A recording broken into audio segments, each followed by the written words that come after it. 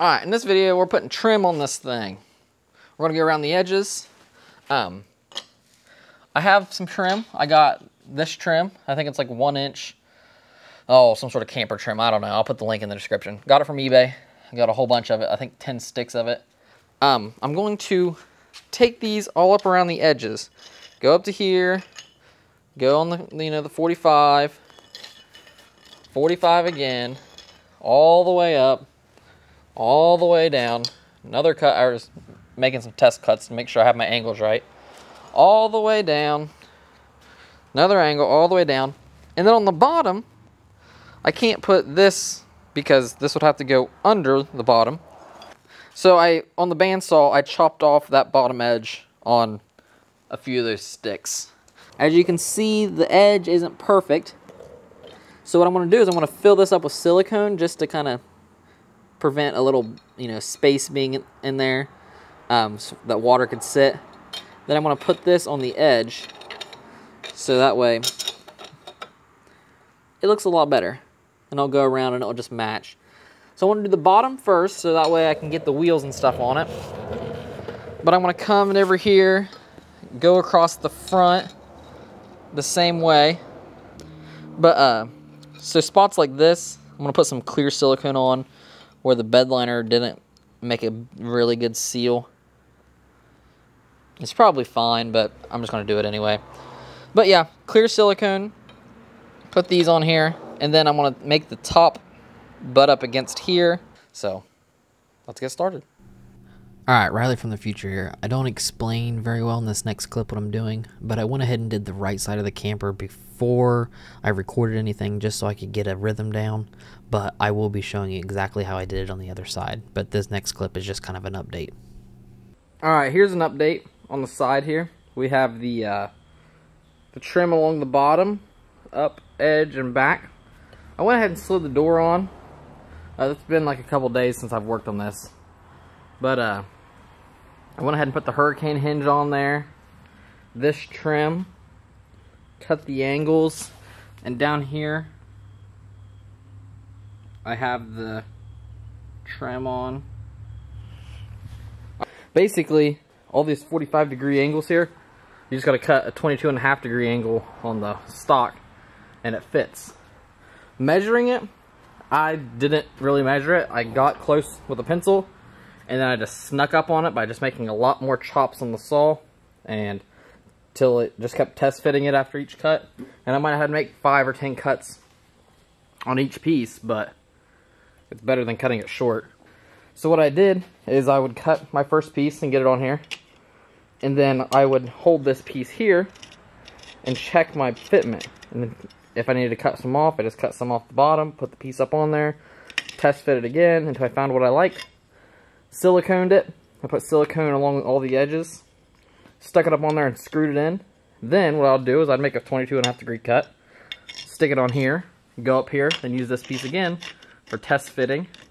After I make that 22.5-degree cut, test fit until I liked it. Send it.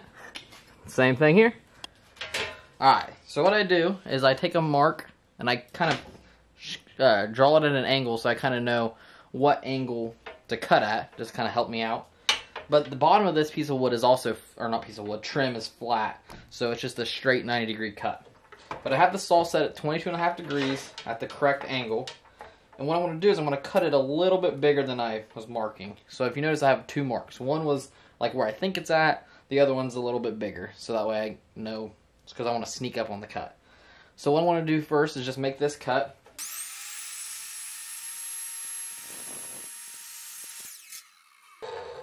Oops. Just make sure you wear safety glasses on that cut. But as you can see, I have that 22.5-degree cut. Now let's go see how well it fits.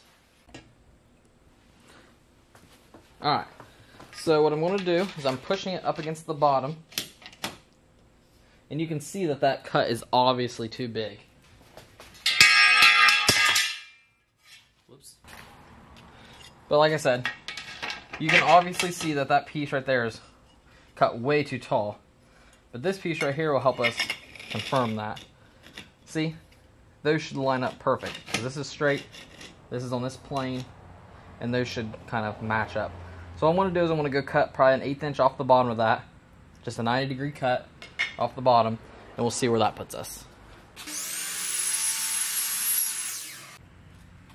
Alright, so that 90-degree cut is cut. Still looks a little tall, but we're getting closer. So I'm going to go make another cut.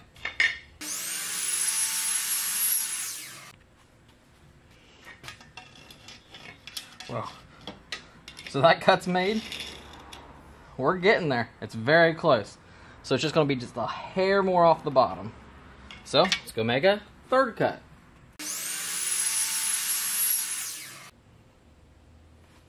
Alright. That looks a little better. Look at that. That's pretty darn close right there. I don't think I can get much closer than that. So then now what I want to do is I'll go get some silicone, put it on the bottom of this, and screw it in. So I have pure 100% silicone. And usually what I do is I just run it down either side.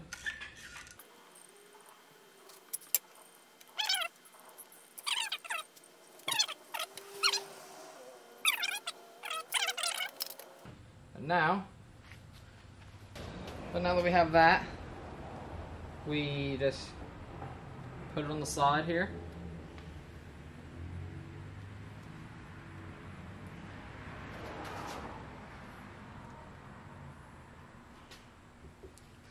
Then I need to get my little test piece, double check that everything looks good, and if it does, I want to get some screws and screw it in. So the screws tend to make it want to move a little bit, so just be careful with that.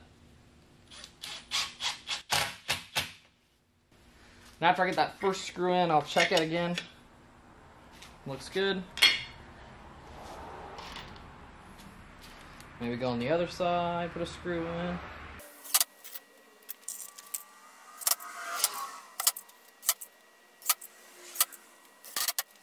I put quite a bit too much silicone on here, but this is all going to be behind the toolbox, or most of it is, and it's honestly clear silicone, and I'd rather have too much silicone than not enough. Alright, now to start on the next piece, I want to go get a piece of metal, cut that 22.5-degree angle in it to match this, cut it a little long, and then just keep sneaking up on that 22.5-degree angle there until it meets up with this one. So, let's go try it. So I got the angle cut on a long piece of metal here. It's here. Kind of mark the angle about how it's supposed to be cut. Put one that's a little longer than it needs to be. I'll go cut that. Alright, and to test fit, get it down there solid. Check this piece. That one's way off. So I want to go cut a good bit off of this one. Alright, make sure it's fit down there. Sneak up on this one. Getting closer.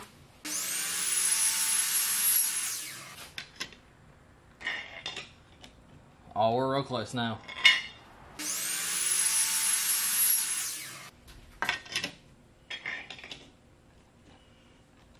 Alright, barely any more off of there.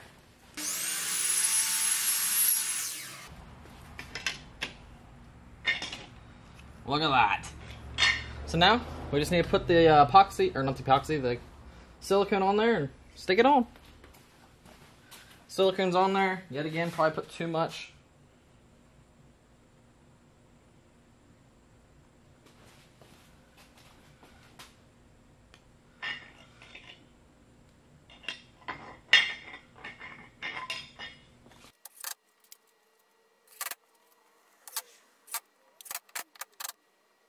Looking good. Alright, you get the basic idea. Basically, I cut the one angle, then I just sneak up on the next angle using my little test piece.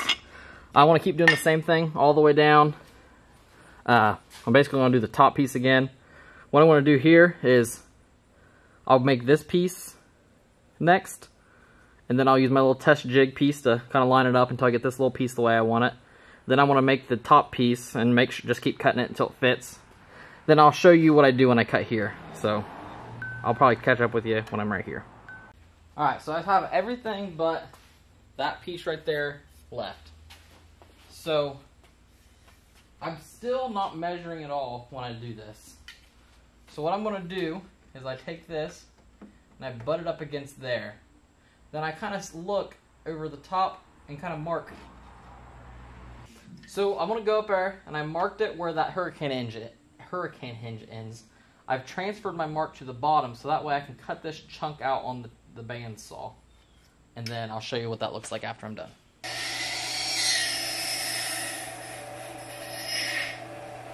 Alright, so I cut that chunk out there. It's got a little bit of a sharp edge here, but that'll be alright. We'll cover it up with silicone. But I can't quite get it up in there because that hurricane hinge is hitting the top here. So what I have to do is I have to kind of notch this out, this area, so that way it can reach up in there. So I want to go notch that out.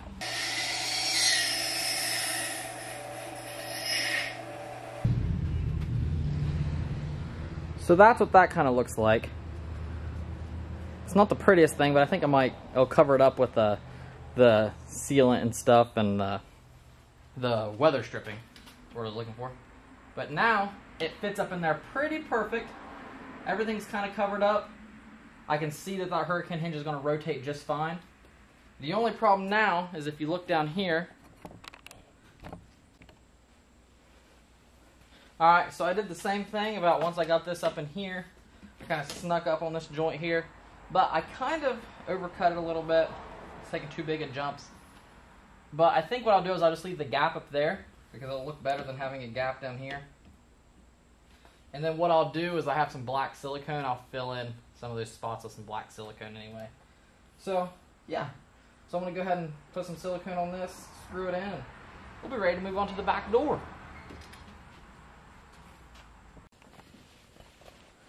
Alright, I don't know how I want to do this back piece yet, but I have this metal that will wrap around the edges. I think what I'm going to do is put that bottom piece in first, measure how big the door is, add however much the width of this is times 2, and then put 45s on there and see if I can't get something to match up. I'll probably go bigger first, and then that way I can kind of creep up on the 45s a little bit. But I think I'm going to have to just kind of do this, and then I'll catch up with you whenever I figure out how I'm going to do it. Alright, I think I have the rest of the trim around the door complete. This is the part where I either get really discouraged or really excited. So we'll see. I'm hoping it goes in straight and doesn't break anything. It looks like it needs to come over this way a little bit.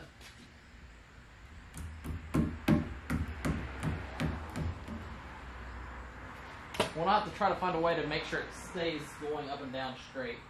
But that looks right to me. So here we go. Here comes disappointment.